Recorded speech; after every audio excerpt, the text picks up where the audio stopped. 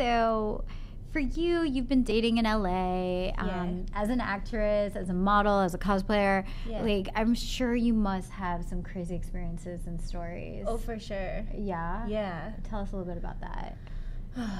Yeah, I mean, it's just different out here because I've lived in so many different cities. It's very different out here.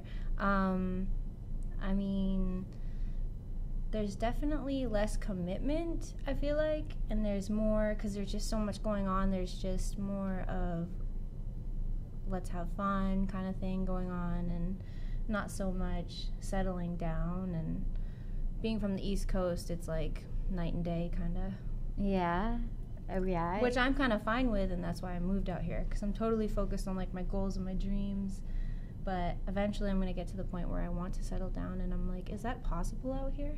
I think it is. You think so? I think I did it. I think it is possible. Oh, yeah, you did it. You're living it. proof. I mean, it takes a little while, but yeah. Yeah.